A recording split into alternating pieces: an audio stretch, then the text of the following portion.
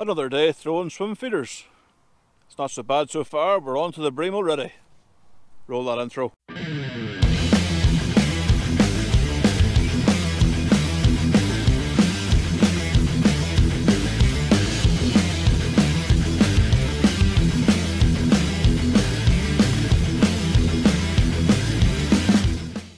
Back on this small landlocked venue, and it's not absolutely throwing it down with rain, which is nice. I'm able to fish in a t-shirt, which is nice. Just fishing easy, 30-meter casts into about maybe 6 to 7 feet of water. 20 gram Guru mesh, or not mesh, I don't know what they call this, Guru distance feeders, I think, which is a bit weird for using them for only chucking them 30 meters. Basically one of these. I started off the first part of the session by chucking these. These are the bait up feeders, and I basically fed in so far, I would say, a good well, what do you think was in that bag, Steve? About a pint and a half of maggots? I fed a pint and a half of casters even, and the swim is buzzing where I'm fishing, so that is good. I've had one decent bream and one small bream and a whole load of little rudd. So the fish are here. We just have to keep the every now and then. What I think's happening is it goes quiet because I think the bigger fish have pushed out the smaller fish, and it just needs the bigger fish to come across where you've got your bait, and then you'll catch a bream and it'll go quiet. You might catch one or two bream in quick succession and it'll go quiet. The smaller fish will come back in, and you start getting smaller fish. With smaller fish, there's not much you can do except try and feed them up to get them away, and leave what I would think is a substantial bed of bait on the bottom. So when the bream do come in, they think, alright, there's a lot of feed here, I'll stay. At least that's my views on my thoughts. It could be complete bullshit, but that's my view. Not fishing by myself today. Steve is the responsible adult for the day. But nice breeze. If it was a bit more overcast, I think it would be a lot better.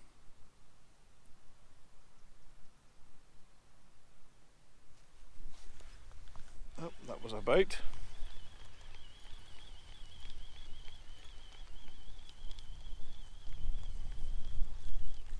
Fishing with the old Dutch Master 12'8" 60 gram feeder rod, extremity 620 reel. Basically my feeder gear for standard feeder fishing.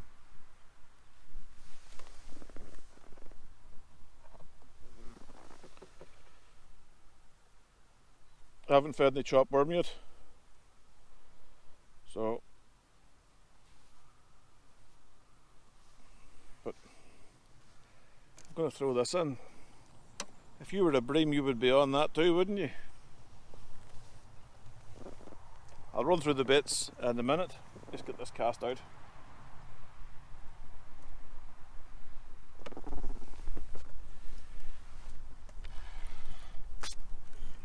Ground bait's quite good. I made a kilo of black crumb and a kilo of Census Magic.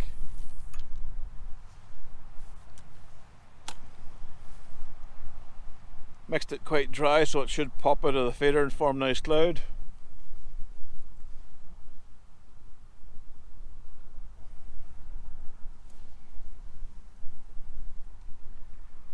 And it's working because we're catching fish. Just then.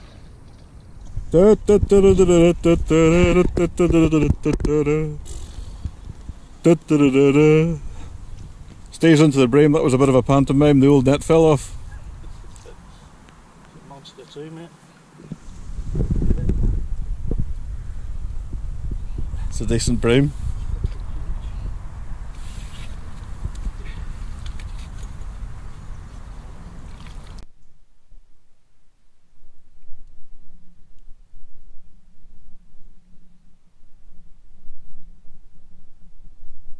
We're at that point of the day where the sun is above the head. Unfortunately there's no cloud, so being this is a shallow fishery that's got pretty good water clarity, that kind of means that the fish kind of go off the feed. Strange, this place last week it was horsing down with rain, and it was a great day, except for the whole soaked to the balls sort of thing. But I'll give it a go for another while and see if we can get some of these rudd on the feed. 1 hour later. It's all gone a bit crazy. Watch this. I'm going to take the empty feeder and fill it.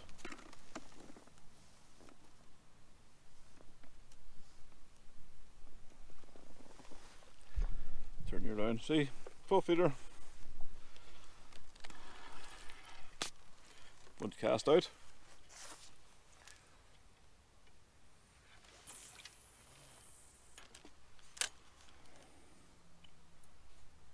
Right, that's me on the bottom. And here I'm getting bites.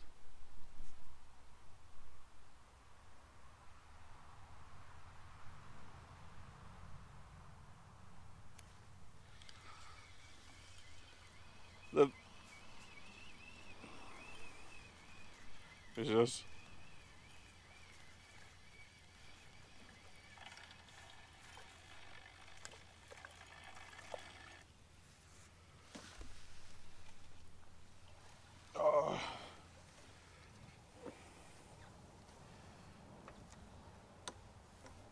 bait's not even getting time to hit the bottom, and I have rod.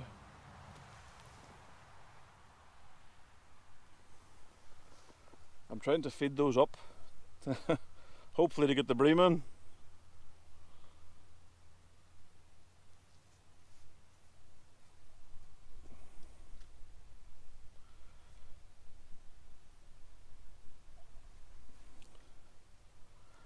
On a size 10 hook, I'm on 0.25 fluorocarbon hook length.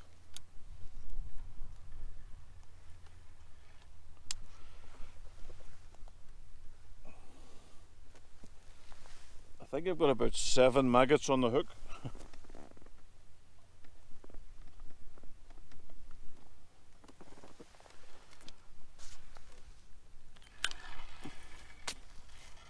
And I'm trying to get out to trying to get the bait to the bottom.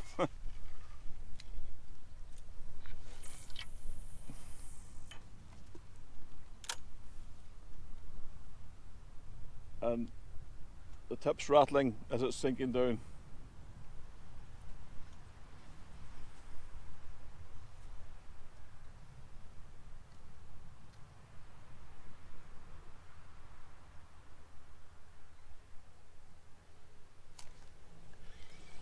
Here we go again.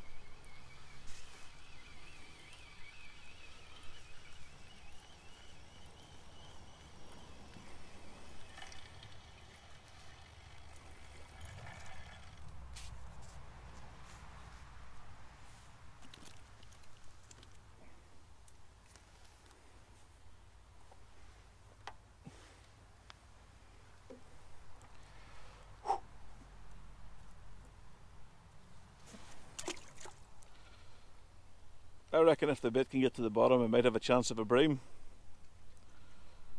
But it's getting through the little thousands of little rudd that's the problem. Well, problem. We're catching fish, it's not a problem. Just not the right sort of fish at the minute. 2 hours later. The teeny tiny rudd had grown. Well, that last one did. It was about half a pound, 3/4 of a pound.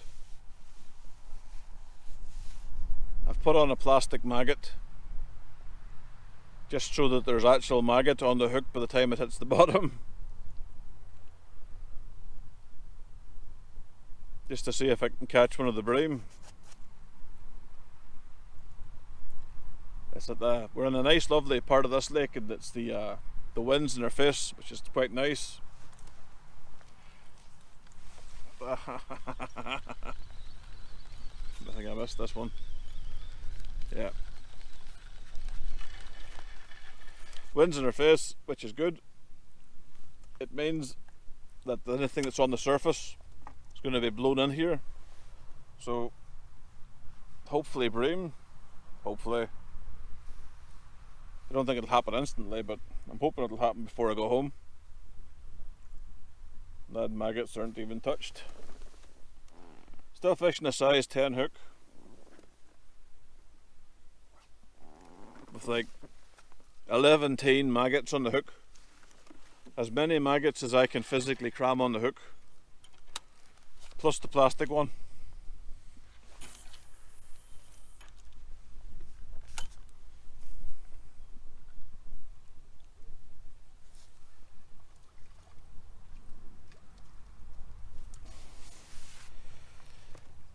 It's been a good day.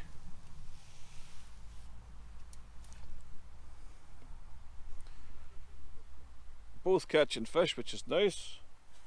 There's a load of trout here, and the trout are just about surfacing now, which is great to see. Every now and then there'd be a whole shoal of rudd just jumps out of the water, so there's something obviously in having a munch. Apparently there's big perch in here, and there's trout. There's no pike, so it's a big trout. It'll be a furloughed trout, cannibal trout, or cannibalistic trout that eats other things. You know, but then again, I think that's a bit of a strange saying. It's a bit of a strange thing to say, and people make the distinction between furloughs and normal trout. You know, a trout's a little predator. If it can fit it in its mouth, it will eat it. Small trout eat small fish. It's only natural that when they get to be big trout, they'll eat slightly bigger fish.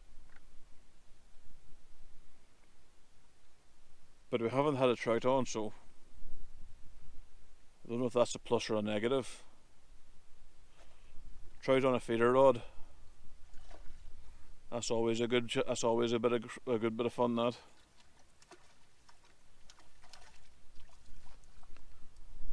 Just getting little teeny tiny taps of the tip.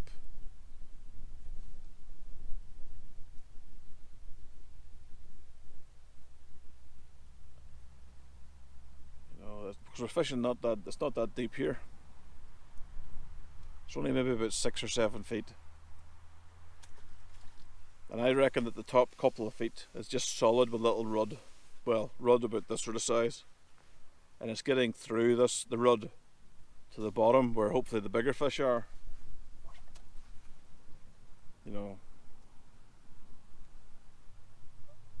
this would be the perfect little loch to stock Wales catfish in.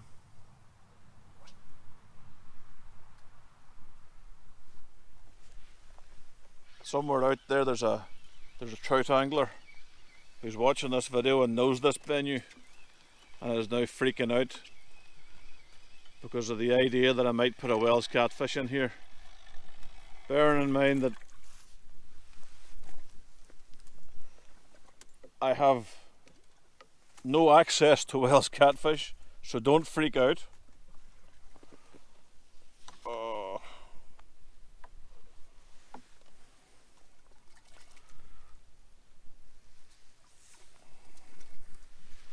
This is the size of the rudd. Hello viewers! Don't forget to like, share and subscribe! Haha! The place is alive with small rudd. I'm hoping now that the sun's just dipping behind that hill, the bream might come back.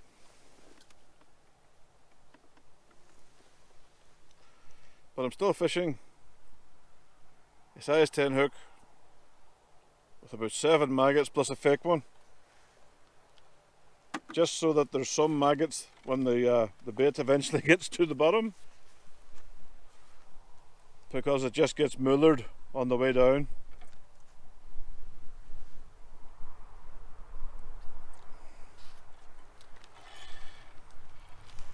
See where I'm casting my feeder? It's only at 30 metres. I've been hitting the same swim the whole day.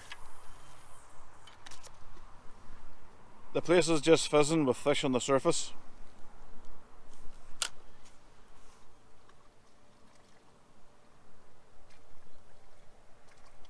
Steve's abandoned the feeder to go onto the float because it's just tiny rod. Well, not so much tiny rod. The pike angler in me says that they are actually really nice rod. They would be awesome on a sunken float paternoster rig with a little rattler bead stuck on the trace, so that when the little rod does a wee dance, the rattler bead makes a wee noise, and it's like when you ring a bell and it's time to go and eat your dinner. But no, it's been a good day. Still no trout, although we're not really fishing for them. That's a bit. No, that's a small fish. That's a small fish.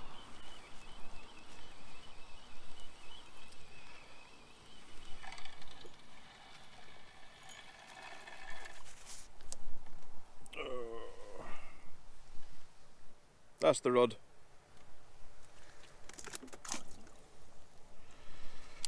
That one managed to unhook itself and fall into the keep net, so it was a rather helpful rod. But here's how I'm having to try and get around those little rod on the way down. They just rip the maggots off the hooks. So to get past that, I'm using a fake maggot. This is just a normal plastic maggot. It doesn't float, it's just a normal plastic maggot.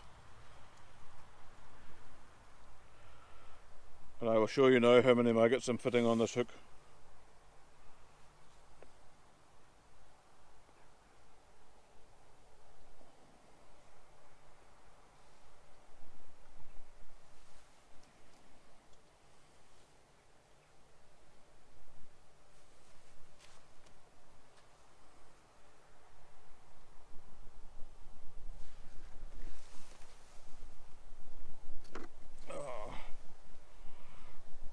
There we go. That was 6 maggots.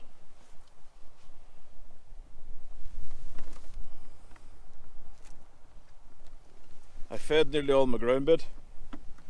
I have fed easily about 3.5 pints of castor. I have fed 3 pints of party mix, seeds, corn, hemp,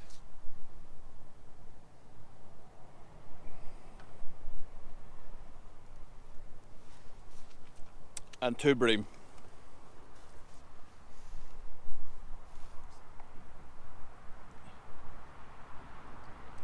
But I'm hoping now that it's getting the light, the sun's going off, maybe the bream will start to venture out and have a bit of a munch. I hope, at least that's the plan. Time to pack up, I think. It's been one of those days where I've caught that many little rudd. My shoulders and arm are sore, so I have no idea how much I have. I know I had some decent bream, but it's all a bit of fun, so I'm going to walk up to the top of this field, drive my van back to the bottom of this field to load the gear, and then have a look at what we've caught, eh? It's time to weigh them up. Let's see what they look like, eh?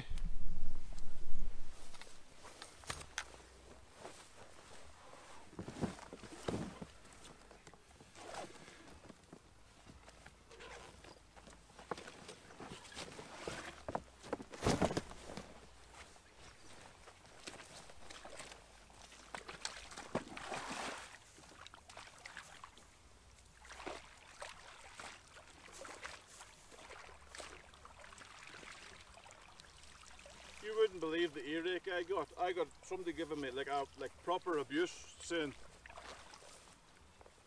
you know, oh, you didn't soak your waistline. It's like, Jesus Christ, guys, give me a fucking break. I'd say things like that. Like this isn't my first fucking rodeo. When people are fucking weighing the fish and all, the fish look really, really dry and they're photographing them.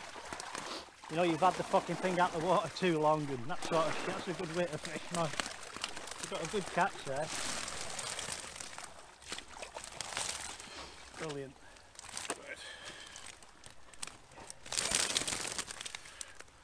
Right, to get this through here.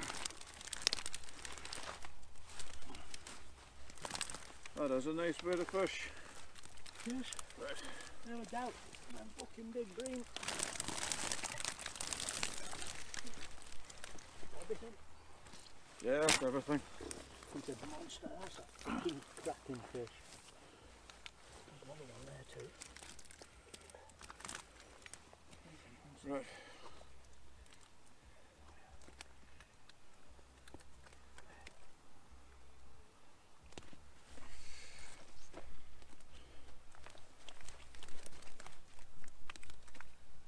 Ten nine. Yeah. 10-9. Good way. You need to photograph them, right? Yeah. Have you looked with your phone? Look with my phone? Send you the picture?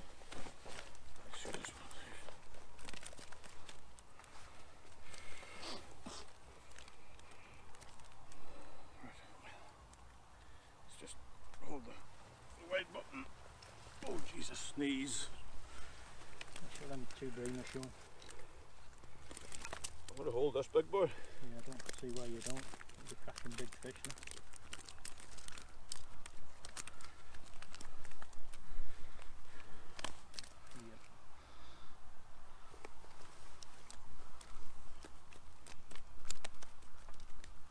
Good job.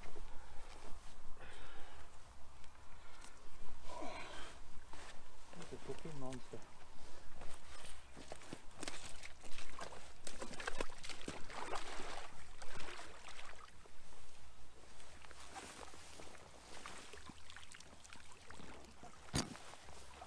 What was the other one?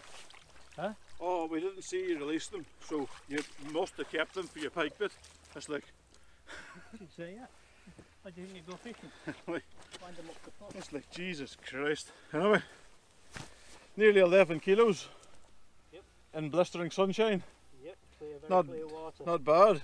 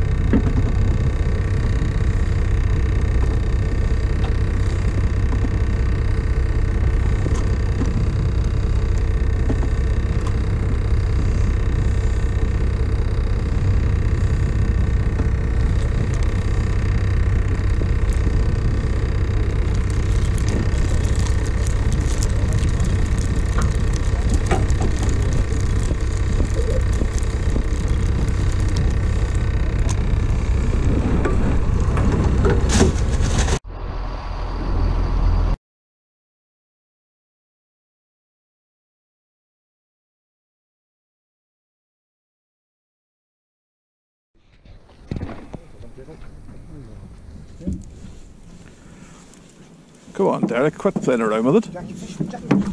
You hold on that there, I'll grab it there.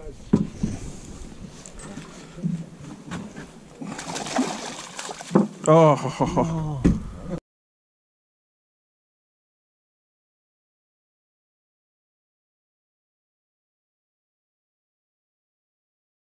I'm sorry there wasn't more footage of the actual fishing on the Sunday. It was only a 3-hour charter.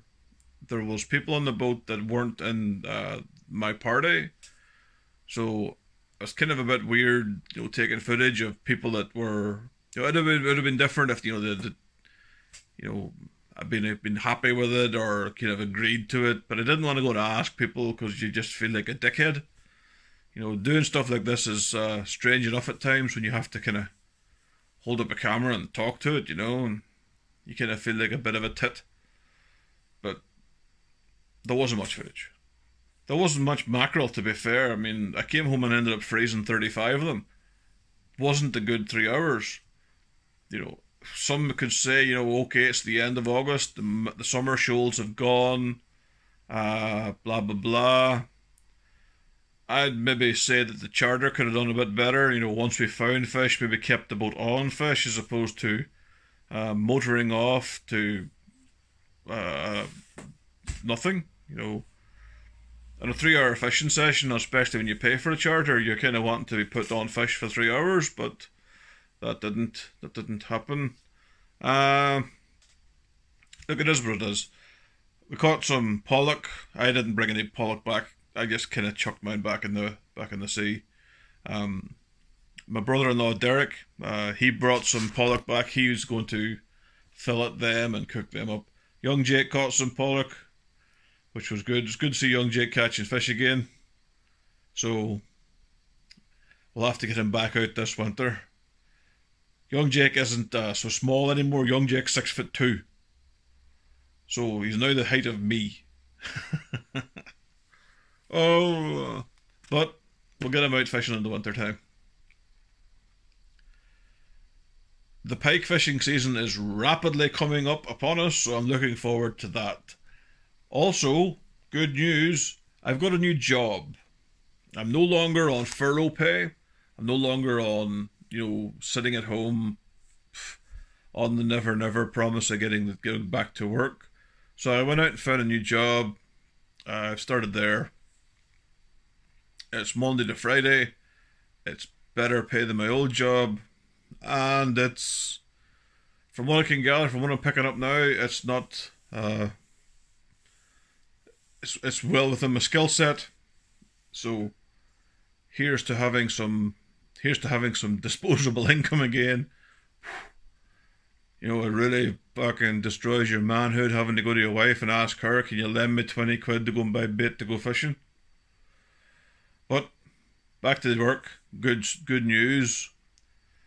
Full-time work also means that might be able to kind of put some money away to get some marine ply and some fiberglass, and I might actually get the boat that's parked out there on the driveway. I'll get it. Maybe get it started get it finished before the winter. Get the old girl back in the water. I mean, I have like a. You know, there's like the 4-horse outboard that's there. There's a battery operated outboard that's there. But I would have to buy a 10-horse. That 4 is enough to get me from A to B slowly. But I would put a 10 or a 9.9 horse on that 14-foot sea nymph. I just need to floor it, fiberglass the floor, paint it, sort the trailer. So it's not an awful lot of work, but I just need to, you know, get the funds scraped together to do it. You know, new house, new baby, all needed funds. So it's good now that I'm back into full-time employment. I also want to say thank you to everyone that's out there that's helping the channel grow. I couldn't do this without you guys, and I do this nonsense for you guys to enjoy. So if you want to see more of this sort of content, where maybe doing more days sea fishing or do something different, then put it in the comments and let me hear what you have to say. I am kind of limited, you know. Like, okay, I can go to places like I live in Oma, like in the west of Northern Ireland. So Oma to Bundoran's about an hour and 10 minutes drive from me. Oma to Killybegs, that's about an hour and a half. Those are the two sort of closest areas where we could get a charter boat. But we're coming to the end of the summer season, so there's not going to be many charter operations happening. Just purely because we're coming to the winter time, you know. I have been looking at some.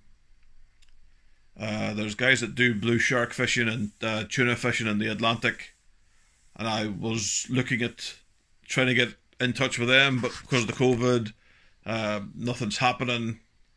Hopefully now that things start to relax a bit more, we can get to do that. But again, that looks like it could be a next spring sort of plan. So, tuna fishing. It's not John West tuna. It's not out of a tin. We're talking nice, proper, wild tuna.